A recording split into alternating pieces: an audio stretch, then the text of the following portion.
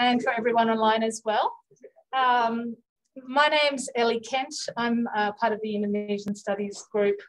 What are we, a committee or, yes, the committee. And it's really my pleasure today to be here to introduce our speaker, Hikmawan Saifullah, sorry. Before we begin, I'd just first like to acknowledge and celebrate the first Australians on whose traditional lands we meet today, and pay our respects to elders past, present, and future, and especially those who might be joining us today. We remain indebted to you as we learn and grow on your country. This is a hybrid event, so we will be taking questions from those in the room at the end and online, so we'll do that at the end. When you have a question, if you're online, could you please write it in the Q&A box, and we'll read them out to the room at the end of the session.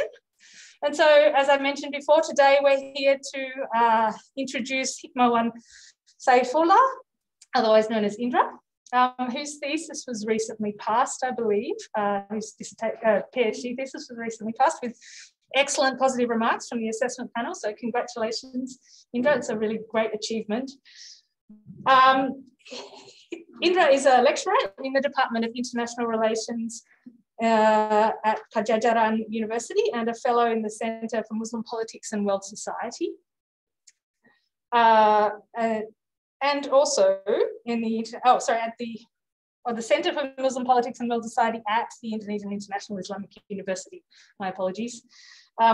He's been involved in the Indonesian underground music scene as a musician and a fan since the mid-1990s. And his PhD in politics is titled Transformations of Youth Resistance, Underground Music Scene and Islamic Politics in Post-Authoritarian Indonesia, which he completed at Murdoch University. And Indra, today we'll be talking about the Indonesian underground music scene, which was known in the Reformasi era as a bastion of the progressive left and radical leftist politics for urban youth. But after Reformasi experienced a transformation influenced by the emergence of right-wing Islamic underground movements and other factors, which Indra will be explaining to us today in his seminar, which examines the ideological and organisational shift of some underground music scene participants from secular, progressive and leftist politics towards Islamic conservatism and right-wing Islamism in post-authoritarian Indonesia. So Indra, I'll hand over to you. Thank you. Okay. Good morning, everyone. Thank you for coming, and thank you for Ellie for introducing me to the audience, and also to NU Indonesia project for inviting me to be part of this prestigious seminar. I'm very happy to be here. I actually had lots of stories that I can use to start my presentation today. In the last few days, I've been thinking a lot about this, and then I ended up with an idea that I probably should start my presentations with playing a video on YouTube. And this video is made by my friend in our band. It's called Lone Atlas. His name is Rizky or Uchai. That's what his name is. And then from there, I will start my presentation. So bear with me.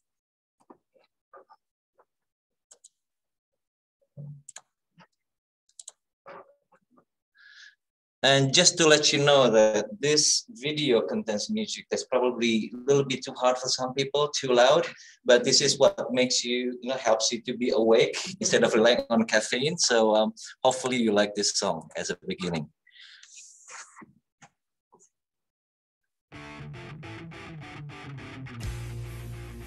Very low, isn't it?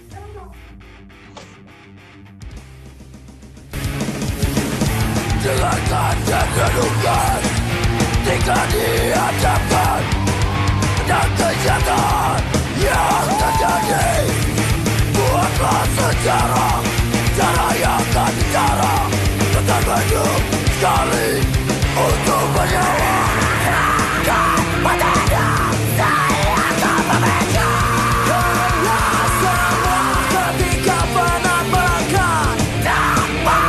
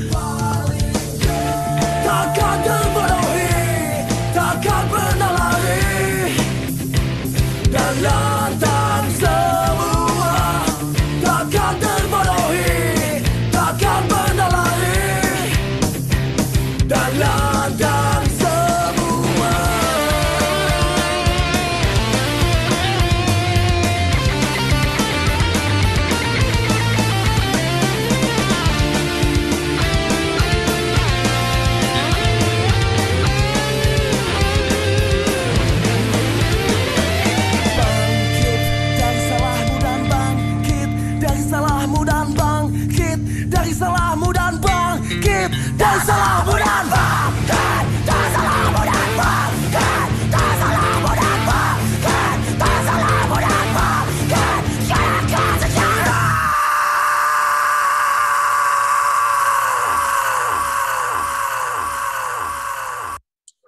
Okay, that was the song. Okay, was that? Yeah, bits of them, yeah, but most of it that was during my hiatus time where I quit from the band. This one, yeah. Okay, for 2 years for some personal reasons, but then I returned and then created another album. So when I returned in 2008. I was actually doing my master's degree here at ANU, and once I finished my thesis, my master's thesis, and I go back to Indonesia, I had lots of ideas. I don't know, this is what thesis did to your brain. There are lots of ideas to compose new songs, and then I distributed lots of songs, composed many of them, and then it becomes an album called Integrity. Yeah, that's the band. So I was an underground rock musician before I became an academic. Yeah. And I didn't intend to be a musician. It was really popular in the 1990s where High Magazine, MTV, Asia, music channels, pretty much given lots of influence, a deep influence to young people like me in the 1990s. And then we become familiar with Western popular cultures, especially underground music. You know. Maybe for some people, Green Day is not considered punk because they pretty much sell out and they sign record deals with corporate record labels. But actually, Green Day has impacted people like me at the time, and we become know about punk rock. What is punk? What is the music? And what is the ideology and all that? So I'm not a unique person at the time. There are thousands of young people like me who's pretty much influenced by underground music, particularly punk at the time. And I played in several punk or underground bands since the mid-1990s. And the last one was Alone at Last until I resigned in 2013 because I was started to prepare for my PhD. Yeah. And the song that we just listened to through the video clip is actually a song called Sekali Untuk Bernyawa, which means once to live. And this song, compared to other songs, holds a very special memory to me because it reminds me of the people, of the places and events that inspired me to write my PhD about the Indonesian underground music scene. It also reminds me especially that underground is not only a place for young people just to have fun dancing and singing together. It's actually a place where young people can find a free space, an alternative free space where they can free themselves without being interfered by family or other forms of authorities. And then it is also a place where we can forge an alternative form of solidarity beyond class, age, religion, education, differences. So anyone can join in the underground scene, in the underground communities. Everybody can hang out. Everybody can be a punk, even though they don't know how to play music. They can play music, and especially punk music, because it's really easy just to play with 3 chords. And then the second thing is that this song reminds me of the people behind the productions of that song, especially the whole album, that where some of the people that I know, that I used to close with, they have changed. They have practiced what recently scholars of Indonesian Islam called it hijrah, or which means emigrating from one place to another place. But in Islamic term, hijrah has been reinterpreted as shifting from the secular, from the past secular sinful life to Islamic life, to become a better person within the Islamic frame. And then the first person that reminds me of those who changed and did hijrah is actually, if you remember the beginning of the song, there's a growling voice. That's the voice of Aldoni, aka Dempak. He's a punk veteran and used to sing, and just amazing frontman from a legendary punk band from Bandung called Jeruji. Yeah, he is now no longer singing, and he's no longer in a band. And he believed that music is actually haram or forbidden in Islam, and it is sinful. And he did hijrah in 2015, and until now he doesn't want to be involved in any kinds of music activities because he believes that it's sinful. And it's not only Dempak. There's also a great guy, Nur Al-Kausa, aka Uchai, who used to tour together with me when I was still in Lokat Labs. Uchai was the frontman of famous Indonesian pop punk band called Rocket Rockers. Yeah. And he played lots of synthesizer parts in our album, in an album called Jiwa. It's released in 2006, and Sekali Untuk Bernyawa was part of that album. He put lots of amazing synthesizers there. And again, like Dempak, he decided to start playing music and believe that music is haram. And then furthermore, my best friend, amazing guy, Rizky Hasibuan, you saw some of his acts. He played guitar at Lone Atlas in the past. I still remember in 2016, a few weeks before I decided to go back to Perth after I finished my fieldwork, he said, remembering that many of our friends have gone hijrah, he said, I would never done hijrah and I would never stop playing music as long as azan or the calling to Islamic, for Islamic prayer still sounded with a tune, because in fact azan itself is a music. He said, as long as azan is sounded with a tune, I would never stop playing music. And you know what? A year later, he called me and he felt galau. Or galau is more like, what's in English, galau? Pretty much demoralized, disempowered. And he said to me that he wants to do hijrah. And he was laughing because I was laughing at my friends who did hijrah. But now I feel like I need to do hijrah. I don't want to play music. Every time I listen to music, it makes me want to vomit. He said, really? Maybe you're possessed or something. Said, no. Like I really enough with music. I don't want to play music. I just want to focus on learning my own religion. And amongst all, the last one is the producer, our producer in the first and second album himself. His name is Andika. He's an ex-member of Bandung-based punk band called Tarko Junior. He was the one who actually played a big part in the production of our music and distributions of our music. And he also ended up doing hijrah and started playing music. So when I listen to this song, it's kind of there's a feel of excitement that it reminds me of my tours and performances during my music career in the past. But at the same time, I feel sad because some of these great people were actually pretty much, not in my circle anymore. Well, Uchai, Lone Atlas former guitarist, is still in contact with him. We're still good friends. It's just knowing that these talented musicians who have amazing skills and gifts to play music just decided not to, play music anymore. Okay? And Uchai and I used to spend lots of time hanging out and composing music, and she's like, no, sorry, I can listen to it, but no, I don't want to play music anymore. So it kind of made me feel sad. Yeah. But the practice of hijrah was really popular when I came down to the fieldwork between 2015 and 2018. Yeah. It was a big phenomenon that everybody in the underground is talking about it. So I was wondering why these things happen. And then I was looking for an answer, academic answers, including some books and articles from the scholars of Indonesian Islam who wrote about the conservative turn. Yeah. There are some good stuff in there.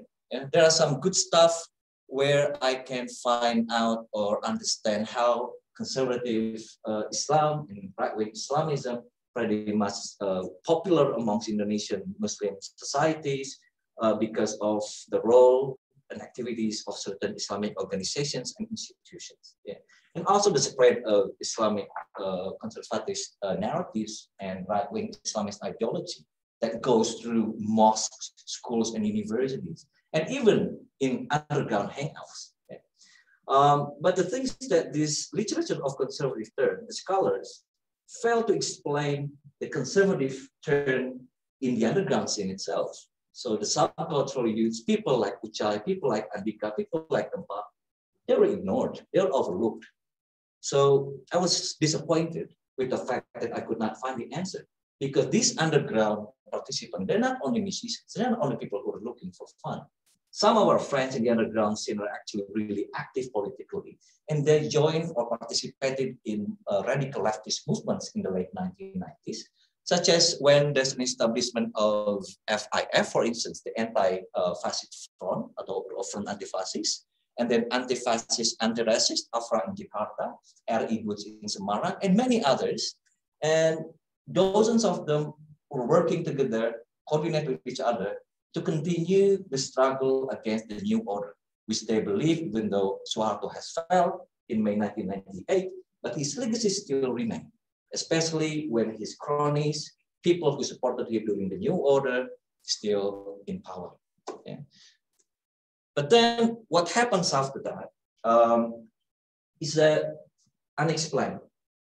I think the last part of this change is that where this leftist underground movement became declining, no longer popular, it was written by, investigated by Joe Pickles, who wrote some articles, thesis about that, actually, how underground youth in Indonesia were actually politically active and they're conducting resistance to create change. Yeah. But then there's no explanations after that, why they turn really conservative and become more attracted to Islamism. Yeah. So what happened during the conservative turn is that there's lots of events that happen and explain the situation at the time. First, religious-based tensions and conflicts, yeah, and also terror attacks from the early 2000s until early 2000s until recently, yeah, and also the emergence of conservative and right-wing Islamist groups such as FPI, Hizbut Tahrir. Patients to follow unindicated guidelines and comply with staff instructions in library buildings. Masks are required to be worn.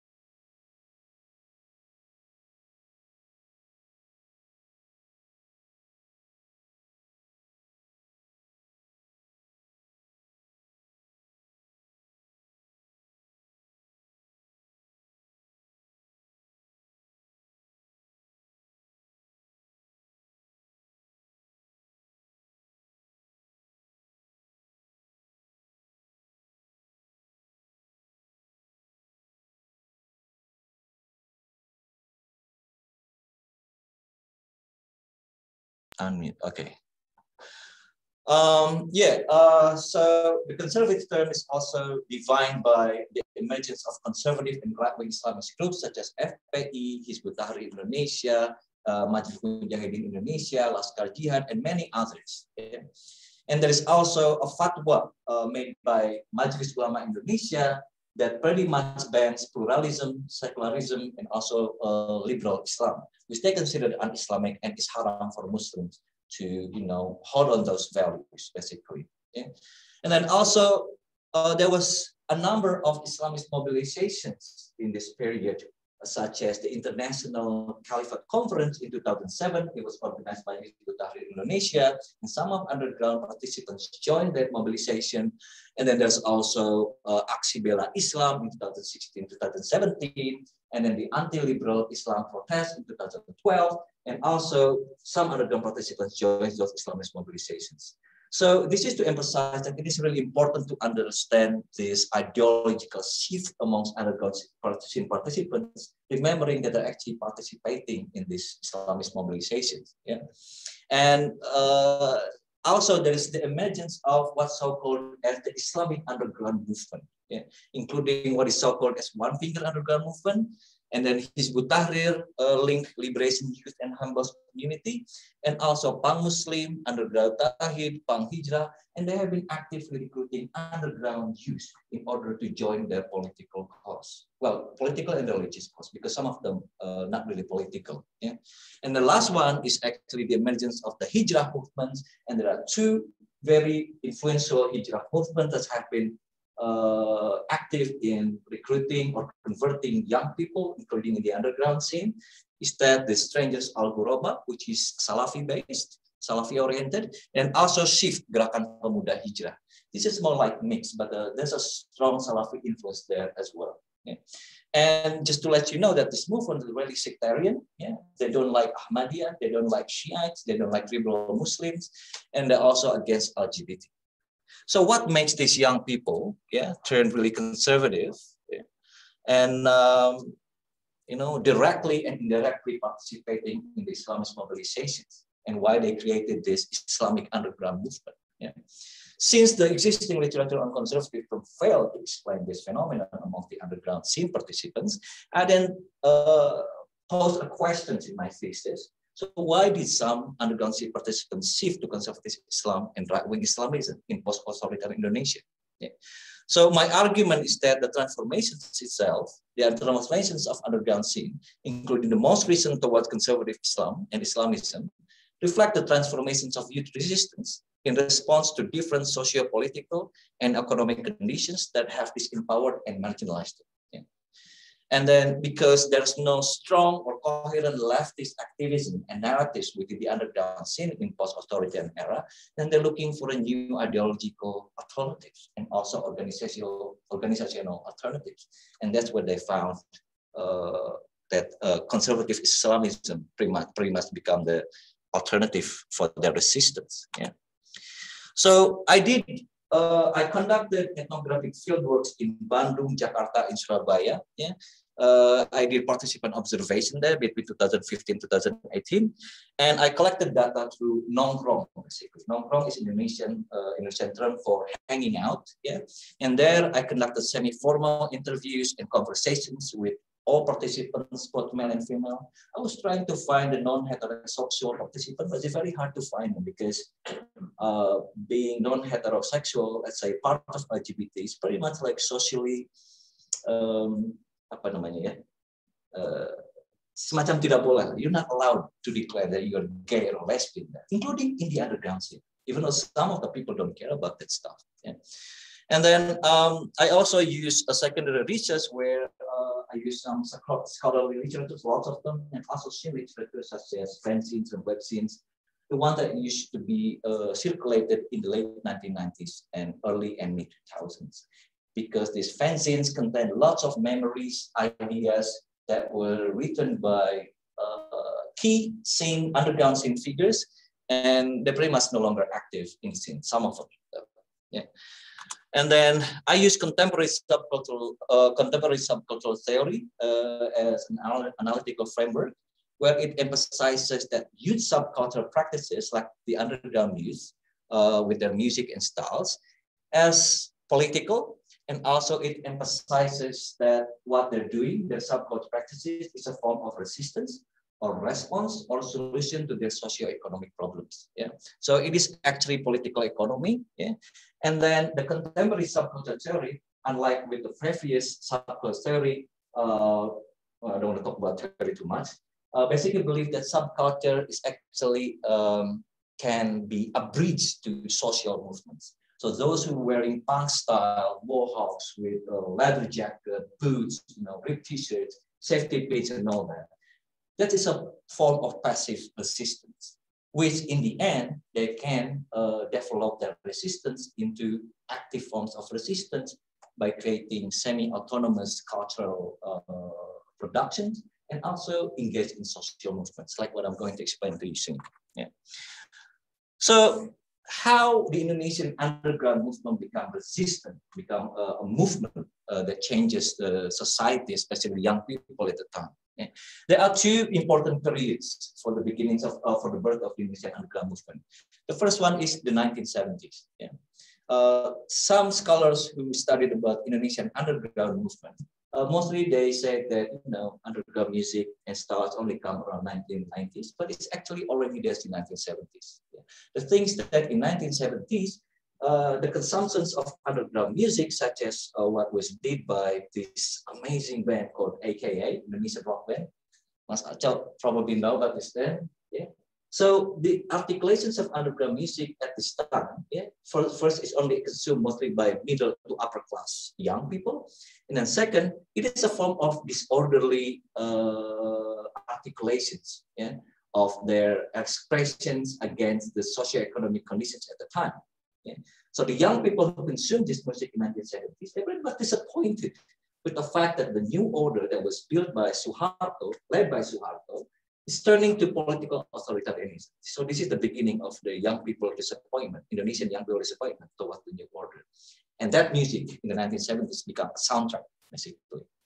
The thing is, this is different. The underground music consumption in the 1970s is different to the 1990s. In the 1990s, where media technologies has become more advanced, and then the circulations of Western pop cultures become more global, with the use of internet, and then also MTV channels can be accessed by young people across Indonesia from Sabang sampai Merauke. And then underground music become a consumption of all young people of all classes, basically, from working class, middle class to upper class. And then the difference with the 1990s, with the 1970s underground is that in the 1990s, these young people are not only expressing or consuming underground styles and music for fun.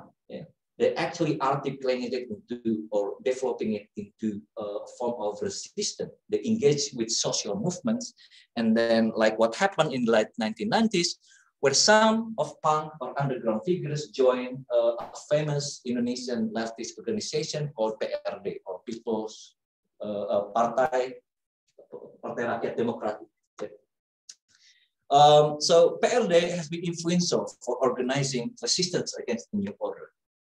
And for underground youth, who are already rebellious with their music and styles, some of them realized that the resistance has to be more articulated, need to be more organized, so they joined PRD.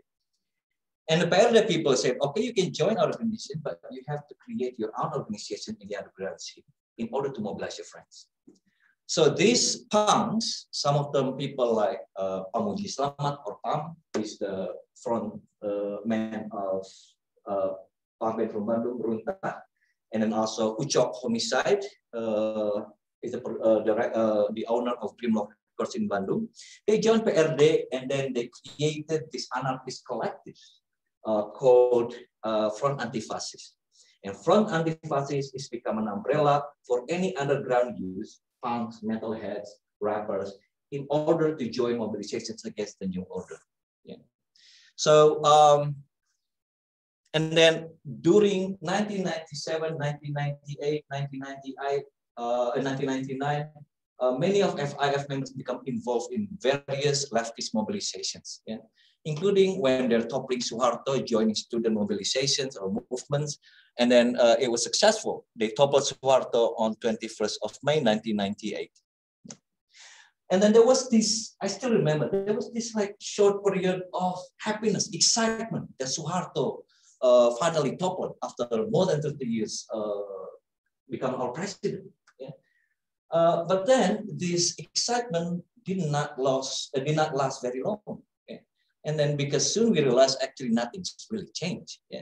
So then we come to the period where we call it as demoralisasi dan kekecewaan, disillusionment, demoralization, and despair, where underground youth pretty much become more critical, not only to the new government, not only to post-Suharto leadership, but also with their own fellow activists and movements. And that can be explained by two factors, by external factors and internal factors. First, there are some factors that beyond the control of underground participants that affect, the post-Suharto leaders pretty much failed them. And they did not fulfill their promises to create Reformasi. And this created skepticism and political apathy amongst underground scene participants since early 2000, since 1999 actually, until pretty much today. And there's also the fact that in post-authoritarian Indonesia, it's also we're still struggling with poverty, and many underground scene participants are struggling with unemployment. So even though they're working or employed in some institutions, they pretty much don't get a decent income. So this make them feel like really anxious, precarious, fragile, and they ended up relying on working in music events, entertainment events. Yeah? And this is usually supported by tobacco companies. And this is the era where underground music scene is no longer rebellious for some people because it's already co-opted by these tobacco companies who supported their events with lots of money, like billions of rupiah. Yeah.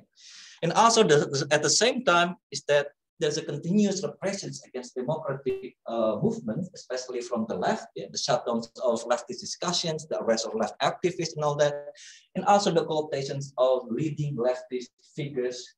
I don't have to mention the names. They pretty much demoralized the people on the grassroots. Yeah. And then the internal factors is that since the beginning of the post-authoritarian era until now, yeah, there's this polarization, fragmentation, and also stagnancy within the scene, where activists within the underground scene, also outside underground scene, especially those related to PRD, had fallen out. Yeah. And then in 1990, is it 1999 or 2000, if I'm not mistaken, that many people in the FAF decided to withdraw their support of PRD because they realized that PRD is not a form of political party. Basically, they're working for establishment. They're not really rebellious anymore. And also the fact that PRD, according to my participants at FAF, has become more authoritarian than democratic. Because every time they organizing protests or mobilizations in factories, supporting the labor for their work rights and all that, it is always PRD at the center who ask the FAF people on the ground to do what we have to say in that protest. So that is a form of authoritarianism that pretty much made this my participants kecewa or disappointed. And also there are many ideological conflict between the anarchists and socialists, which is very historical. Yeah, and then they become really polarized and fragmented. Yeah, and then also the fact there's no images of rebellious underground anymore in this period. Yeah, after Suharto era, there's no non-commercialized underground events. Almost all underground events are pretty much supported by tobacco companies.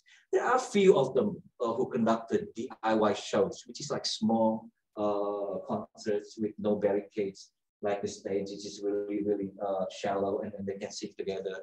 Maximum of people attending probably only 40 or 50, but it's not as big as the tobacco company sponsored events, which can invite young people for like thousands of people. Yeah. And so at the same time, these rebellious underground youth who are disappointed with the post-authoritarian condition pretty much become older. Yeah? And they have been struggling in their life to make change, to create change, but in the end they realize there's not much change that we have made.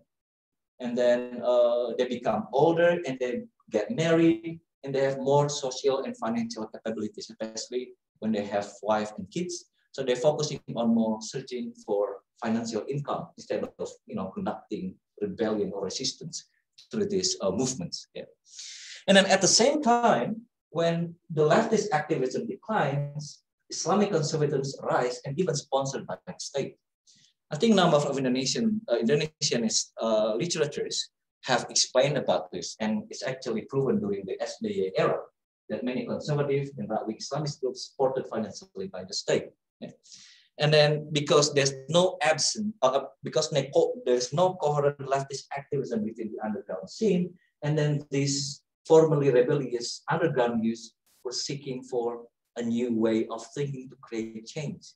Because the left was no longer popular, the narrative is no longer there in the scene, they actually saw something new, something different, and it's more powerful, more organized, and that is right-wing Islamist organizations and movements.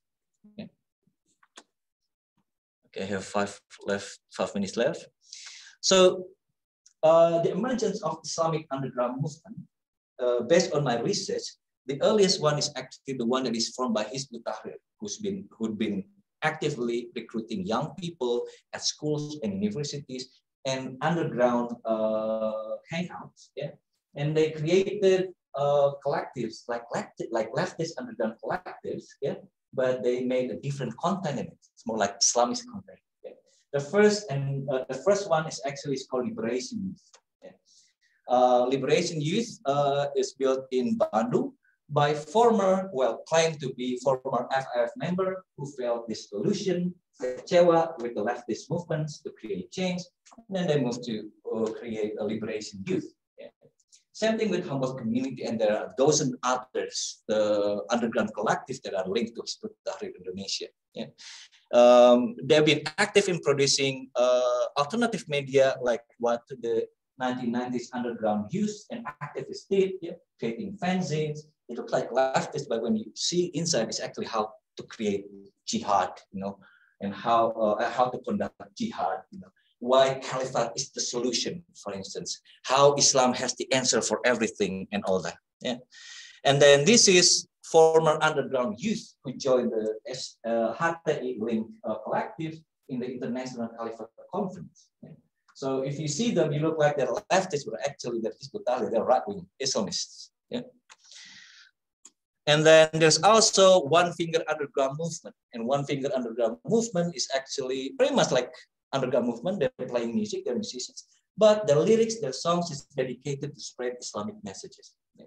They believe that underground scene participants, especially young people, has been corrupted what they believe as God's will victory or the invasions of the minds, a conspiracy of the West to corrupt Muslims and the Islamic world. So they believe that U.S. war on terrorism is not only attacking the radical Muslim, but also Muslims in general by corrupting, by making young Muslims become distant to their own faith and all that. So they try to revive Islamic ideas, Islamic religion, so young people can be, holding on to their religion strongly. And this is the events that they made. Yeah. Islamic magazine Sabili covered the story of One Finger Underground Movement and believed that the One Finger Underground Movement musicians were actually the mujtahid, the young scholars who have different methods, unique methods to spread Islam. Yeah. Okay, I don't have much stuff. And then the thing is that with One Finger Underground Movement, similar to the leftist underground movement, they're not forever solid in their movement. They had fallen out. Yeah.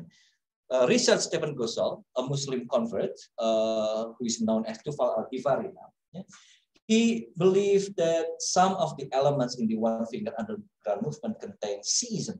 And Shiism is another sect of Islam, a minority sect of Islam, that they believe to be deviant. Yeah. So Tufal decided to, resign from One Finger Underground Movement, and then created another collective called Underground Tauhid, which then later turned into Underground Tauhid. Yeah.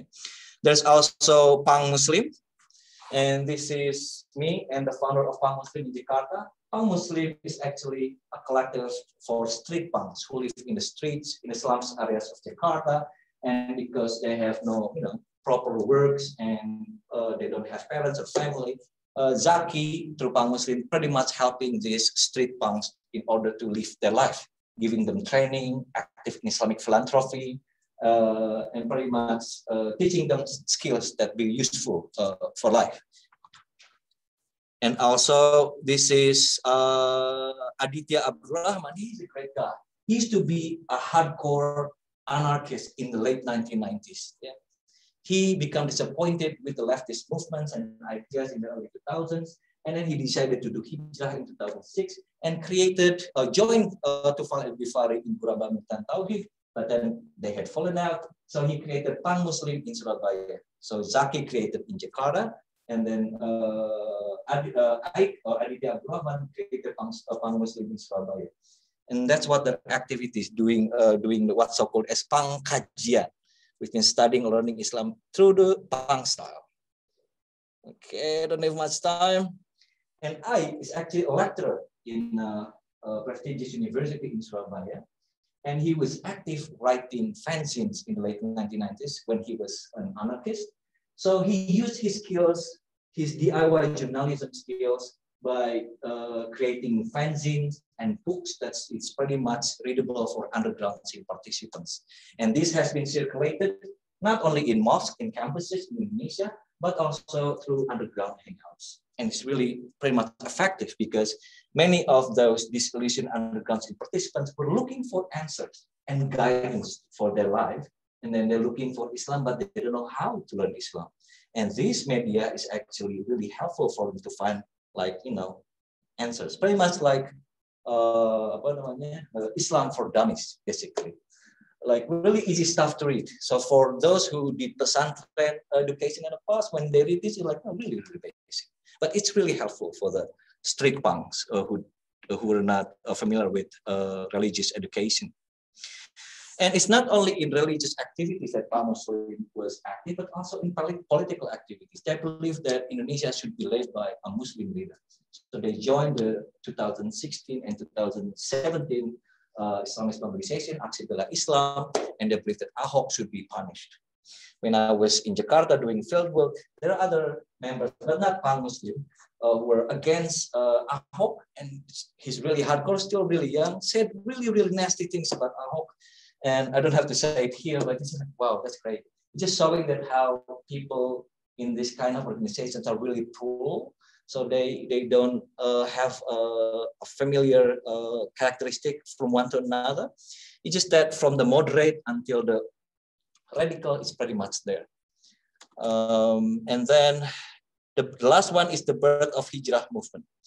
So those who are not interested anymore in subcultural articulations and expressions and activities, let's say in one underground movement or Pang Muslim, they decided to just get rid of the subcultural stuff from their life. So they become purely Muslim and they want to focus on studying religion. And the first hijrah movement is called the Strangers Al-Ghuraba. It is established by underground and indie rock musicians in Jakarta. They believe Salafism is their manhaj or their way of life, how to learn, study or practice Islam. And they believe that music is haram. And they've been propagating that amongst their musician circles. And that affected quite big. And many Indonesian underground and indie musicians became influenced by their campaign. Until Rolling Stone Indonesia magazine covered a special story about how musicians, underground and indie musicians, have gone hijrah in 2014, 15, and 16. Yeah, and then in Bandung, there's Shift Gerakan Pemuda Hijrah, known for like have a different underground scene participants there, musicians, skaters, surfers, athletes, actors, or just ordinary people. They're all there.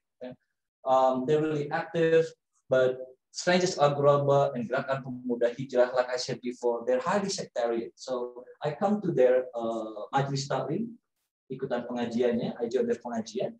It's highly sectarian and where pretty much Shiites, Ahmadiyas, LGBT were often cited as the most deviant and the enemies of Muslims and all that. So I felt uncomfortable at the time, but I was just doing ethnography and I had to be comfortable. Yeah. And then there's the Jejak Sahabat, also, well, people say it's a branch of the Strangers Al-Ghuraba. Strangers Al-Ghuraba is based in Jakarta, and then Jejak Sahabat is based in Bandung. Yeah. And then I created another hijrah organization called Better Youth, based in Surabaya. There's also Pang Hijrah in Lampung. Yeah. So there are so many of them. But not all these religious youth groups are actually just like the first hijrah groups. Yeah. Some of them actually that applied sophistic approach to Islam. So they know exactly that young people, especially underground participants, are looking for life guidance. They want to get out from that anxiety. They want to get out from their financial insecurity, all kinds of stresses and depressions. But they disagree with approach and the religious characteristics of other hijrah organizations, like Strangers Al-Ghuraba and Jejak Sahabat who play music, or Shift that is highly sectarian and all that. They believe in sophisticated approach that when musicians want to learn about Islam, they don't have to stop playing music. They just have to learn another stream of Islam, and that is Sufism. Yeah? Like Komuji and I was part, well, I am still part of Komuji, this is Komunitas Muslim Mengaji. They use that approach. Yeah? They use sophisticated approach. There are at least two prominent Sufi stream in Komuji. I forgot what's the name. If I remember something, I forgot. But mostly NU people were there. Muhammadiyah people were there. They're pretty much progressive, young, religious people who want to strengthen the Islamic religion, Islamic learning. So instead of going to the sectarian hijrah groups, some of the underground participants actually going to the komuji. So sometimes we learn Quran by eating snacks. Even some girls now wearing hijab, and some of them are actually smoking. Just like in NU tradition, really strong like that. And also we play music as well while doing the da'wah. They asked me to be one of the ambassadors. I said, no, I don't want to be your ambassador, because that's how they do the recruiting other young people. Like the hijrah groups, they use famous people to be their ambassadors to promote their movement to other young people who haven't done hijrah. And there's also the last one, Tasawuf underground movement. I didn't collect data or interview any of the people from Tasawuf underground movement because my fieldwork time is already finished. Like my presentation is already finished. So probably that's it. And yeah, there are other stuff, but I think we can explain the rest of it by doing further discussion. Yeah. All right. I'll return the session to Ellie, and hopefully we can engage in discussion. Yes, we're just going to open it up for questions from the floor and also from online. Do we have questions online already? Yeah. Does anyone in the room have a question first, or shall we go straight to our online queries? Yes, what? Give you a mic. So oh yes, sorry, I need to use the mic. I thought if you could speak really clearly. Thank you. Yeah, thank you, Mas Indra, very fascinating presentation. I just have a simple question about the political economy of the underground, the transformation from the leftist radical to the more conservative. What kind of the political economy that they gained by transform their movement? I mean, like that when they do like the when they have content, they sponsored by the tobacco company and other. But what kind of the political economy that came when they transform to the more conservative? Is there any particular benefit that they get? Oh yes. Should I answer that or just collect them first? The question. Okay. That's a good question. Thank you. Siapa namanya? Mas Fuad. Hey, Mas Fuad Fanani. Nice to meet you. Wait. Okay. Just go to here. Well, I can answer that question by going to the slide that I haven't got the chance to explain it. Yeah. I answer your question by explaining about one of the few stories about hijrah and how they get the the material benefits from joining conservative groups or movements and ideas. Yeah. This is story of Asad, and this is pseudonym, not a real name.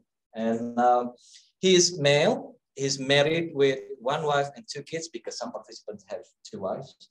And then also he has secular educations all his lifetime. And before his hijrah, he was struggling a lot with his career and jobs. He kept changing jobs from one to another. He tried different businesses and they all failed. Yeah. And then he once worked in an international company owned by China, but also it's not satisfying and in fact it's exploiting him. So he becomes really galau. And at the same time, there's family pressures from him. And then that's when he becomes really galau and looking for something to distress him. Yeah. And then he did hijrah in 2017 by firstly looking at or watching religious preachings online through YouTube. Yeah.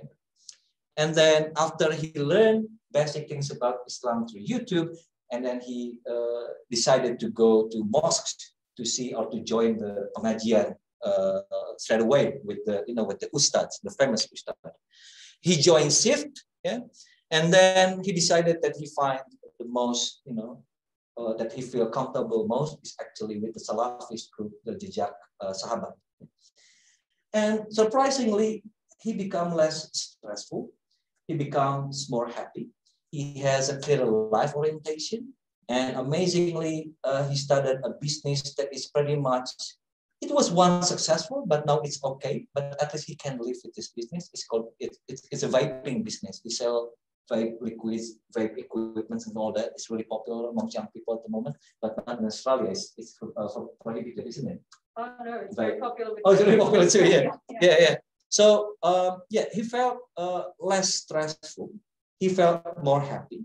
And he just has more clearer life directions right now. And he's doing well with his business. And the second example is the story of Doni. He was also a part of underground scene participants. And he also failed in his businesses. He used to have a big and famous snack business in Bandung, because Bandung is really known for their food, culinary businesses. And then because of the competitions in Bandung, this is another effect of the capitalist economic development in urban areas like Bandung and Jakarta. So because there are high competitions among food business entrepreneurs in Bandung, he felt that he had to expand his businesses by creating different branches in different parts of Bandung city.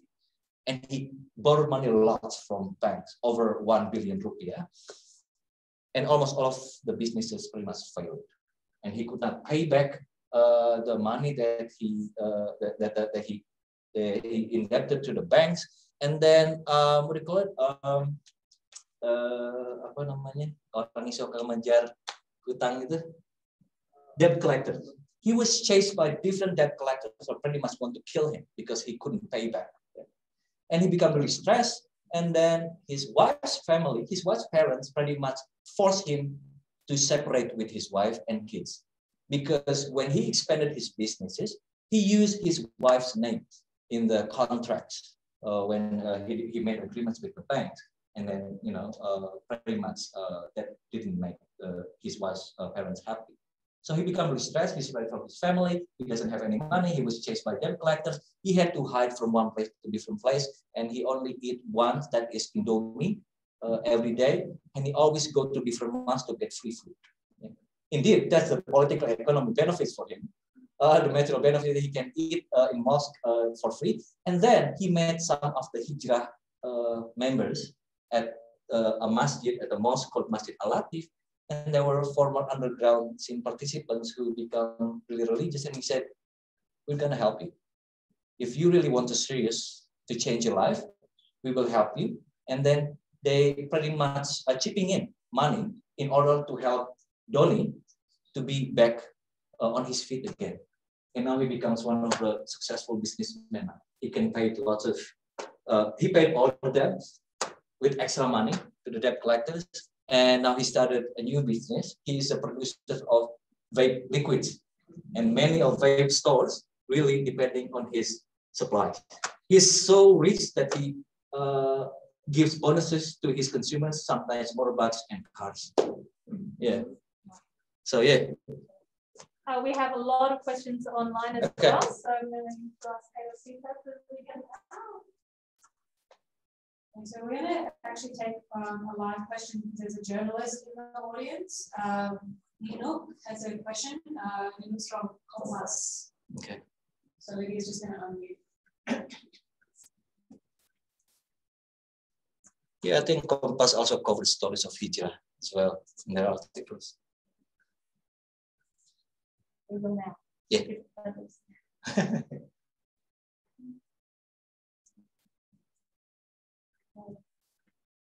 This is why we don't take live questions. Technical. Yeah, just technical thing. Should we take another one for the room while we get this organized? Yeah, let's do that. So I have a question from Chaitana. Sorry if I get your name wrong. It says, Samapati Indra. In the music video you screened, there was a brief image of a young woman with an emblazoned slogan and lyric, which is very reminiscent in formal terms of the feminist work of the US artist Barbara Kruger. Could you please speak about how you see this inserted image functioning within the overall context of imagery, sound, and behavior that would be considered haram? Okay. Well, I don't know. Seems like a difficult question, but it's actually simple. It is haram, but that video is actually compiled from different videos or performances, and which I was pretty much picking up from different stuff and combine them. And actually, what's his name? Brent Fluvas actually studied about this, how underground youth have expanded their entrepreneurial businesses by copy pasting other people's work from the internet. And their DIY businesses, their DIY clothing were pretty much also taken, inspired, even some of them like copy pasted and then resell them to their distro and distro stores basically. And it was very common, and it is a part of their DIY businesses. Brent Rufus actually stated that in his research that this rebellious underground with their DIY businesses were not really rebellious, because they're actually the new agents of neoliberalism, because they were against capitalism in the past, but they ended up to become capitalists themselves by doing this, but using the pirated softwares and all that. And yes, in terms of images and all that, in 2006, this is the time where not many of us were actually done hijrah, so we didn't care much about that. And I think you still remember as well that in early 2000s, when we were still pretty much celebrating press freedom, lots of apa yang disebut what is called as pornographic contents in social media or magazines or newspapers were sold available everywhere. And in the underground communities, that stuff did not matter, even though you're Muslim. And most of us were not religious. Even though those who were religious are pretty much privatized, not really privatized, what do you call it? They're more private in terms of their religious expressions. Like they never tell their parents to go pray, don't watch porn, don't watch that sensual images in magazines and all that, because everyone just mind their own business. But things have changed when the hijrah movement emerged, especially popular between probably 2009 to 2018. There are so many young ustads, those who just done hijrah yesterday, on the next day he said, you should go Salat. Another person I remember told his Christian friend, also a punk, to tell him that he should convert to Islam and do pray. And this is young. I don't know, this is always the thing that I always find in my experiences as a Muslim activist in the past, that people who are new to religion are pretty much just like playing with a new toy. And they just want to tell everyone to play their games, basically. Yeah. But those who are really knowledgeable about Islam really have a deep understanding of Islam's good educations, formally in Islamic education institutions, they're really expressing that effective. So, of course, images like that is pretty much haram. And I was actually worrying about that, but this is to answer such a question, basically. Yeah. So we have a question from Angie Bexley. Thank you, Indra, for an excellent overview of how the punk scene has evolved. Picking up on your final point about punk Muslim, are you able to comment on the recent rise of Muslim women in punk and the all-women bands of Brace Pot? Or Voice Baca Prot. And Clownfish, for example. Yeah. Is this phenomena a reflection of punk becoming mainstream, or is it possibly about punk creating a new space to express women's agency in an increasingly conservative society? Yeah. Following on from this, it seems that men have moved away from the scene, but women are increasingly drawn to the punk scene. Good question. And that's very Angie's question. Yeah, Voice of Baca Prot is a female Muslim rock band from the hometown of my parents in Garut. And we were so proud as Garut people. Like, oh, Voice of Baca Prot, going international and all that. But to be honest, as a musician, in my view as a musician, that it's actually nothing that special for us, because people like Voice of Baca Prot members were already there since many years ago. Even when I started a punk band in Pesantren in 1990s, only because of social media pretty much popularizing this band, and then becomes a big thing. Yeah?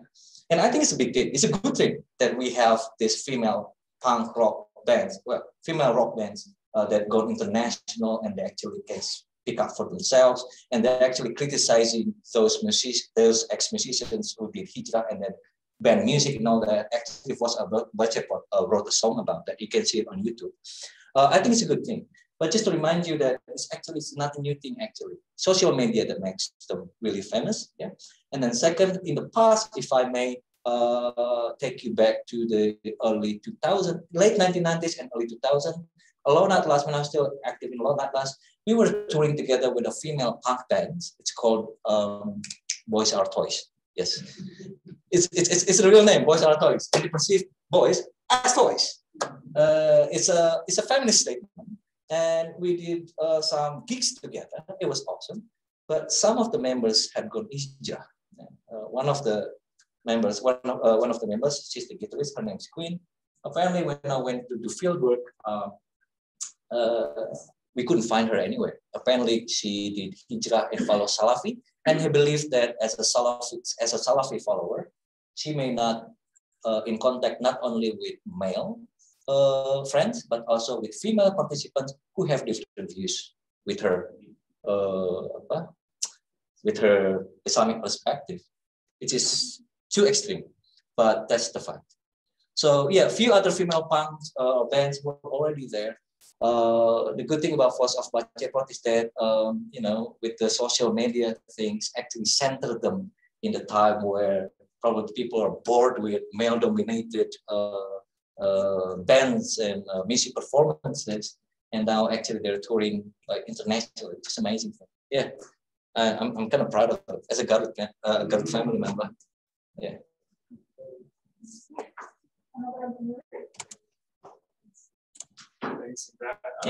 Did you say that some of those who had done hijrah in the past actually rejoined playing music again? They just moved from left to right. Yeah. And if that is true, what caused them to join music? Yeah. Okay. Good question. And it has been a question that I asked to my participant when I went back to Indonesia since 2019. Is he still playing? Is he back in the band? No. Okay. Is he back in the band? Nope. Okay. Is he back in the band? Yes. So this is interesting, and actually was planning to do a postdoc research about this, but I'm kind of pretty much a bit exhausted with my PhD completion at the moment. I was thinking to do a research on post-hijrah, basically. So what happened to those who did hijrah after a few years of learning Islamic religion through their majlis taklims and all that?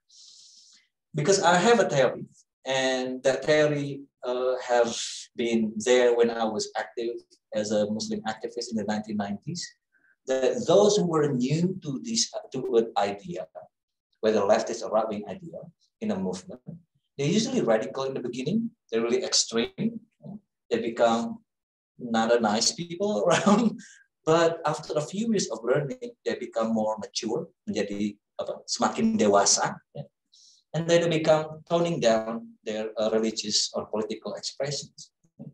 And then my brother actually, who said to me that if you see a person become radical when they're young, that's a good thing.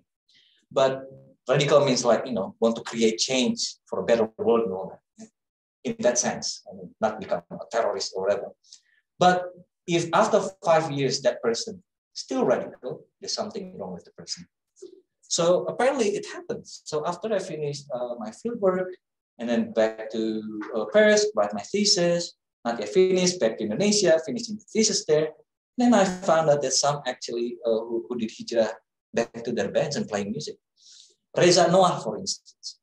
Reza Noah was influenced by Salafi teachings, and he decided to stop playing music because he believed music is haram, and pretty much separating him from the real objectives in life. And that's back to Allah, to Islamic way of life. But then after a few years, he back in Noah and play music. And apparently there are many others like that in underground scene in in Bandung, Jakarta, and other parts of big cities in Indonesia. So some of them decided to stop playing music forever, like Dempak and Ucai of Rocket Rockers. He never wanted to go back to playing music. Dempak never won because he believed that music is haram. And with our Islamic music, there's no such thing as Islamic music, he said. But Ucai of Rocket Rockers, he doesn't want to touch or play music instruments, but then he moved to a cappella, which he believed as similar to Nasheed, which is a bit Islamic. He believed that playing music instrument is just really wrong in Islam. But there are others who don't care about that because Islam is more like, how do you express Islam is more like substantial instead of something formal that you want to see outside or from the service. It's actually what you do in life instead of your outlook as a Muslim or whatever. So yeah, so some of them play music, some of them still not playing music. So yeah. Yes, please. Oh, my Unpad fellow. Yeah, thank you, Lenta, for your excellent presentation. Thank you. You said that in your presentation that your movement was very sectarian, anti-deviant, anti to deviant movement like Ahmadiyah, right? So my question is, does this movement participate to persecute those particular movement, those particular fact in Islam, or just say that they anti, or they try if they participate in persecution to those. Thank you. Okay, I also had that experience during my field work. Before my field work, I had news from my friends from high school in Bandung. And this high school is called Mutahari Islamic High School, or SMU Plus Mutahari. So if you're aware between the Sunni and Shia Islam, you will know that the name Mutahari reminds you of Shiism, because Mutahari itself as a high school is taken from Iranian Muslim scholar who was trying to unite the Sunnis and Shiites in, the resistance against Shah Reza Pahlavi at the time, blah, blah, blah. But anyway, in 2015, before I go field work, I had news from my friends from there that our school was pretty much surrounded, sieged by motorbike gangsters who apparently just recently declared themselves to be part of the hijrah movement. And there are some speculations, but I agree with what they said, that they were mobilized by a famous Indonesian Muslim scholar, a famous Ustad, but he no longer lives now. So these motorbike gangsters, hundreds of them, came to our school and besieged our school. Most people don't know that in Islamic high school, it's not only for Shiites only. Sunni and Shiites are there. Actually, most of the students are Sunnis. Some of the teachers are Sunnis. But the thing is that the school is not sectarian. We don't care about Sunni or Shiites. I was Sunni and still Sunni. And I don't care now. Some people say that we're actually Sunni Shi, which means like we don't care about that stuff. But they believe that this school is teaching Shiism, and that's why it has to be shut down. So they pretty much terrorized my teachers and our junior students there, pretty much to not do our activities. And this happened in 2015, 2016, when the Sunni Shia sectarianism was on the rise. And this is, in my thesis, I already explained that it's also related to what's happening in the Middle East, especially in relation to the Arab Spring. Whether the hijrah people join such intolerant attacks, some of them yes, some of them not. And in my thesis, actually, in the final chapter 7, I explained what my friend, one of my participants, said about shift, for instance. Yeah? So I asked him exactly the same question. So what do you see organizations like FPI, like what they call it, ANAS, Aliansi Nasional Anti-Shia, and all that? what do you see from them? What's your relationship? Because he was part of Shift. What's your relationship with this, what do you call it, hardliner Islamic organizations or movements? They said, well, hijrah organizations or groups like us, like Shift, is pretty much can be dianalogikan. What's in English analogikan? Pretty much it's just like their relationship with the hardliners is just like relationship with ibu and ayah. So hijrah groups like Strangers, like Shift and others, they're pretty much acting like ibu who try to protect their kids from a dog who try to attack the kids. Okay? And who's beating the dogs? It's actually the ayah. And the ayah is the hardliners. This is the analogies that my participants said to me. So the relationship is that between ibu and ayah. So they're working together, but have different functions. So yeah, it was interesting answer, and I had to put that in my thesis because okay.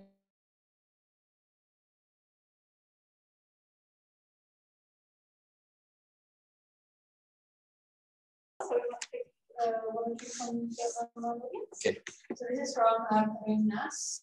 What is the demographic of the underground youth involved in hijrah movement?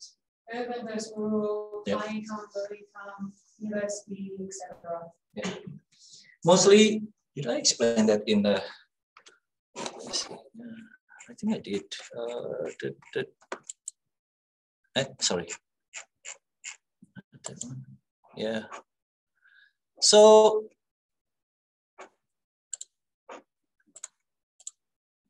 Oh, I didn't explain this. Sorry. Yeah, male and female, but predominantly male. Yeah, and mostly they live in urban areas, big cities like Bandung, Jakarta, Surabaya, Yogyakarta, Medan. But the biggest one I think in Jakarta and Bandung. Yeah? And they're between 20s to 40s, so less teenagers, but mostly those in this category of age. They're pretty much the ones who've gone hijrah. Some people say that those who did hijrah are not necessarily doing hijrah because they're just following the trend. It's probably true. But the participants whom I talked to before, and they're usually between, mostly, between 20s and 40s. And this is why I use subcultural theory, contemporary subcultural approach, because they emphasize age as a factor. So when your age changes, your commitment to things changes as well. Your perspective, your perception towards things also, towards life, has also changed as well. So there were female participants as well, but it was very hard, to be honest, for me to interview some of the female hijrah participants because they believe that they should not talk to each other unless. Well, there was a funny story that if you want to talk to the female participant, you have to be oriented towards ta'aruf and then get married. I think Angie once explained about this in the previous seminar.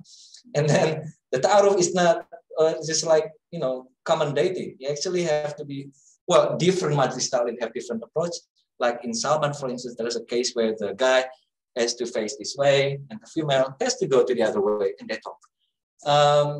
Or some of them actually only matched by their ustads or called murabi.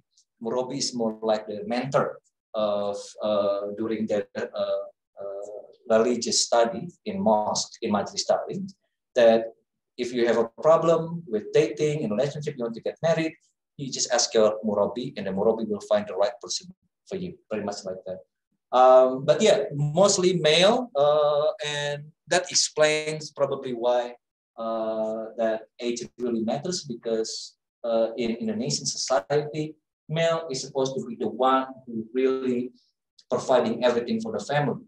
The problem with underground scene participants, because they live in precarious working conditions, many of them unemployed, even though they're working, they don't have enough income, and basically their income is unsustainable, and this created stress over the years. And and then they're finally looking for different ways to live their life, and that the hijrah groups pretty much providing what they need in this kind of situation. So, yeah. So there's another question, a couple of questions from Ari Padana. This one, I think, links to what we're sort of talking about now in another dimension. So he understands the story of disappointment and disillusionment, but can that really explain the reasonable motivation?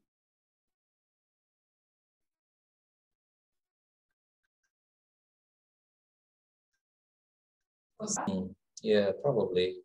It's very hard to encapsulate the whole thesis in this presentation, but I think I can understand his question.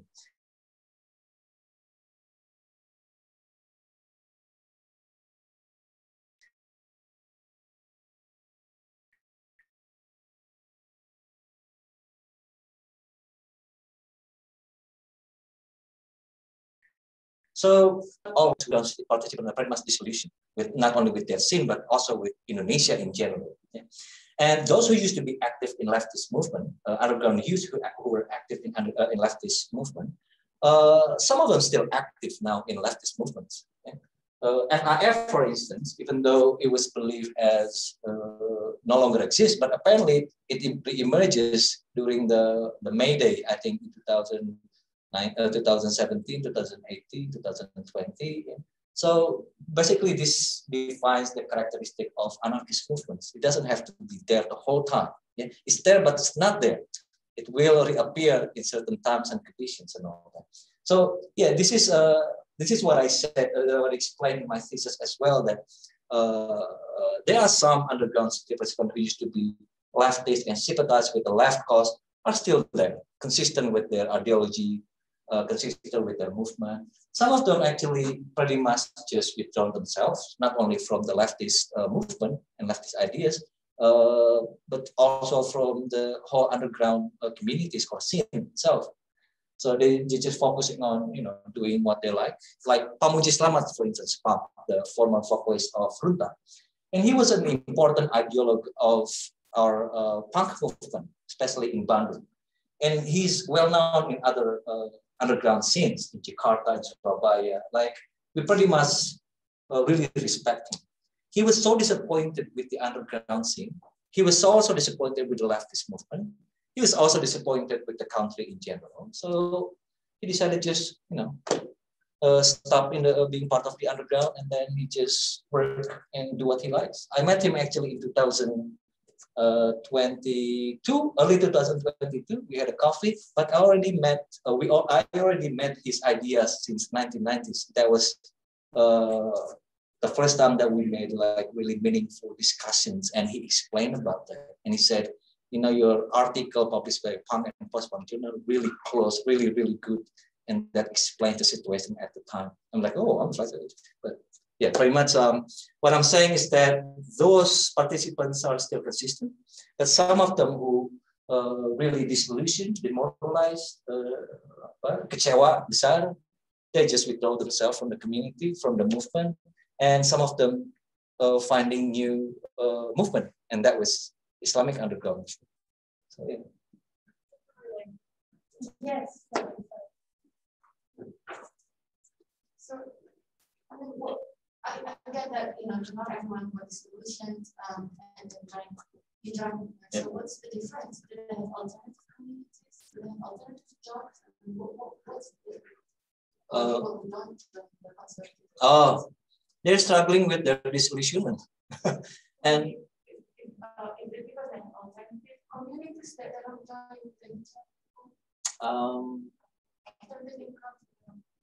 Not really. Here's the thing about subcultural participants like me. Even though I work in an established institution in a university, Fajar University, and few other participants also have the similar career to me. For other underground subcultural participants, we have to live in a life where it's very hard to adapt, because we used to be living in a social environment where everyone has to be treated equally, pretty much. I don't care if you're older or younger than me, you're just friend to me and all that. And we don't like to be told. And when when underground participants work in a company or in any institution that employs them, they find it hard to be able to, work comfortably there because they had to deal with the bossy directors and also with the authoritarian style of employing them and all that. Like what happened to Bichai, the former guitarist of Lon Atas, he was also very unhappy the fact that he had to work in exploitative conditions, and he had to work like many hours until late at night, but he's not paid, tidak dibayar kerja lembur. So as far as I know, because they don't have any other alternative, so far until now, the spaces that I explained, the Islamic underground movement collectives, the hijrah groups and all that, those are the alternatives that I found and within that particular context. I don't know what's going to happen in the next 5 years. I don't know what's going to happen in the next 10 years. Maybe they have new ideas. And that's pretty much what one of my thesis examiners told me, that my thesis actually challenges the existing subcultural theorists who believe that once subcultures being domesticated, being co-opted, the resistance doesn't end there. It will continue changing. It will continue adapting with the new social, political, and economic circumstances. And I believe in that. And that's what I found from my research. So I don't know what's going to happen in the next 5 or 10 years. Probably there will be new collectives. Oh, actually, there's one. Those who try to reconcile between being a Muslim and Islamist at the same time being leftist, Tufal Al-Ghifari, the guy who used to be in part of One Finger Movement and Kuraba Militan Tauhid or Underground Tauhid, after he had fallen out with Aik or Ali Abdul Rahman, a few years later he decided to become a Salafi and not play music. But now, since 2018, I think, he returned and then he revived Underground Tauhid as a collective, but no longer sectarian, and he married Islamism with anarchism. So anarcho-Islam, what he said. But it only happened like in a very short period of time. I think in 2018, it was something like, whoa, this is something new, exactly answering your question. But then I checked again when I was completing my thesis, his website is not there anymore. So I don't know what's happened. Maybe it's because the Indonesian government has declared a new boogeyman. The past was communist, and now anarcho-syndicalist is considered as the enemy of the state as well, and that's why probably he had to tone it down and all that. But that's also another example how underground participants seem to be continue experimenting with their resistance. You have time for one more question? Thank you. I have two questions. Well, the first one is related to, I think when you're talking about hijrah, the Asia mentioned is important as we move from one, from the secular to conservative. And I can understand that. But the young underground scene now, a lot of them probably don't. Is it true that they don't expect hijrah? They are already conservative anyways. Oh, right. They are entering the underground scene. So that's I want to already think about. And the second is related to the what are the alternatives for those who are not, it doesn't appeal to hijrah, but want to continue in this underground scene. Are they and also still active in music? Are most of them are going to become halted? In concert by companies. Okay. Right. I can answer that from a perspective as an academic, and also as a perspective as a musician. We're struggling materially because which question should I answer first? Oh, they were conservative from the beginning, probably, and that is actually what some scholars from FSIS and UNPAD who published a research about the conservative term, that Indonesian Muslims, especially in West Java, were already conservative before this hijrah trend and all that.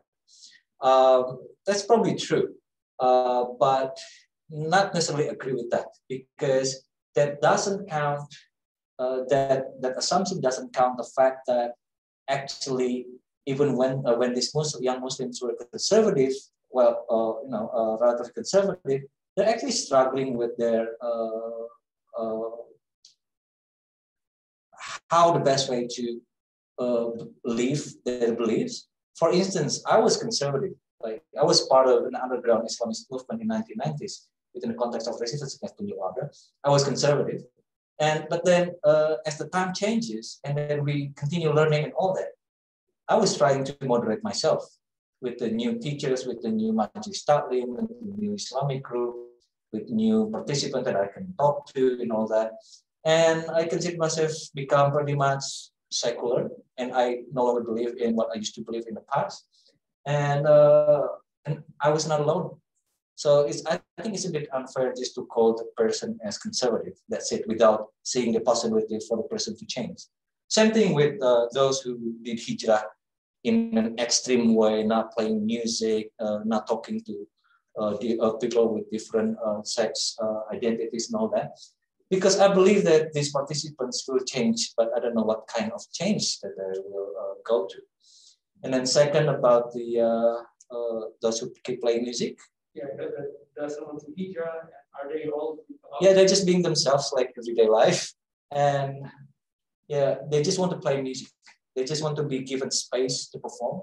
The problem is that something that I forgot to mention here is that playing or having performances and shows for us as musicians, especially underground musicians, we have so many talented musicians and bands, but we don't have enough venues and events to play.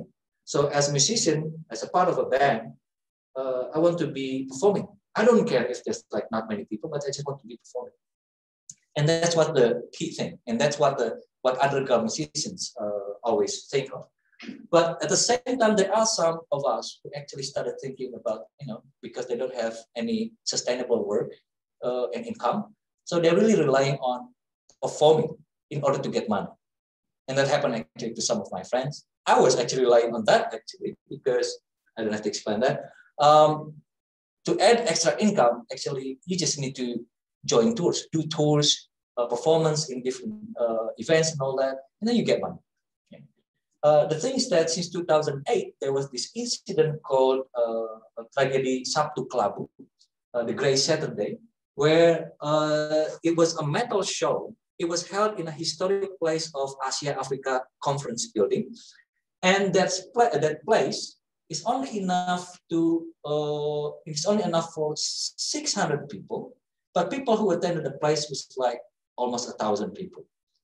So 11 people died because of it's too crowded, being stoned and all that, and that created a difficult for us to organize events and also to perform. Some of underground bands and musicians were blacklisted by the police. My band was not blacklisted because it's not really that hardcore or strong. Anyway, it's still considered pop for some people. And since that, many of us could not find income because there's no events and all that. And then when the ban of underground or music events was lifted by the government, and then the price to rent venues was so ridiculously expensive that we cannot afford to rent venues, except for those who are consistent with DIY shows, with small numbers of people at the venues. So we instead rely on sponsorship, and the only people and companies who have that financial capability is corporations. And I think that's the problem, because many of us who keep getting money from these companies, tobacco companies, to perform, we had fun and all that on the stages, but there's a material inequality there. If you're a good musician, if your band is really good, but you don't have much followers, you're not that famous, then you won't get paid at all, because the organizers know that you're at least looking for stage to perform. So sorry, we don't have money, we're not gonna pay, because you need us basically. But those who are really famous, who has big followers, like say Burger Kill, for instance, Indonesian famous metal band, being paid like really, really, really expensive. So this is the thing that I criticized in my thesis that, okay, there's always debate and controversy about using corporate sponsorship. Yeah? Okay, we can get extra income money from performing in that events, but why nobody cares about this inequality between musicians? I thought we're underground communities. Yeah? There shouldn't be discriminations against us. But that's the reality of performing in a tobacco company sponsored events. Yeah? They help us to organize big music events, but at the same time, it doesn't change the problem of material equality amongst undergrounds. Yeah. So we are over time, but we have one more really pressing question on from our online audience. So if you don't mind, we'll go with the actual last question. Okay, this is from it's coming from online, and it's about hijrah orientation. So do the people that turn to hijrah turn to HTI ideology, or are there also other Islamic ideologies? Are they becoming supporters of violent extremism? Okay. Ooh. Quick response. Quick response. Okay. Yes, no. All right. Yes, like I said, those who were dissatisfied, disillusioned with the leftist movement, some of them shifted to Islamist collectives such as the Liberation Youth and Hambos community. And as you probably know, even though HTI activists were often say fiery things, like very aggressive towards their enemies, their secular people, nationalists, and whatever. They're actually non-violent. HTI people use non-violent approach in their da'wah, in their recruitment, in their campaign. Their main objective is to establish caliphate. And that means, well, it's going to be a long story, but I don't want to explain that too long. Basically, they have to recruit the younger generation to support their Islamist agenda, to establish caliphate.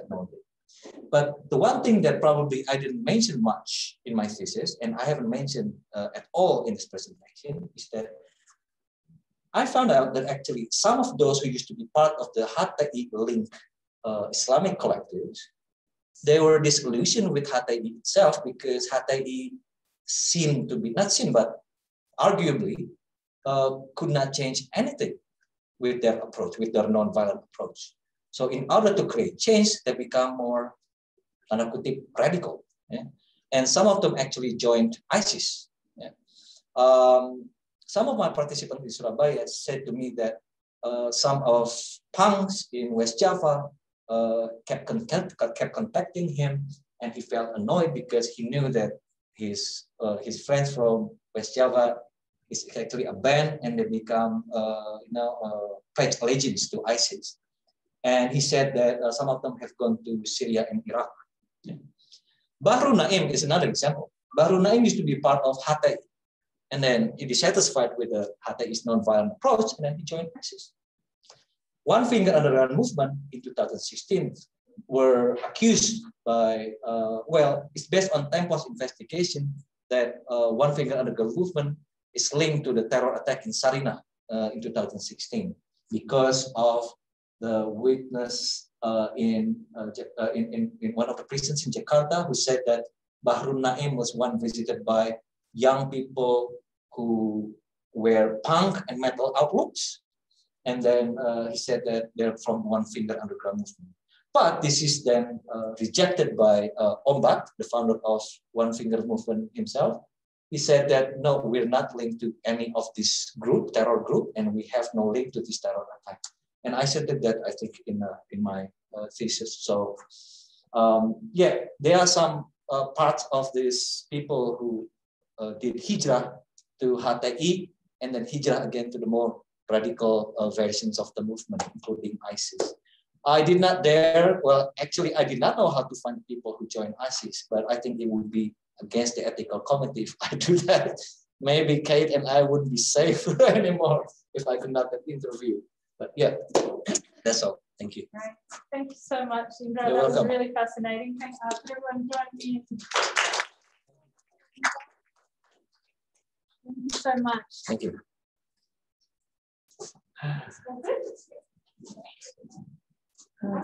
It's always too long. Thank you.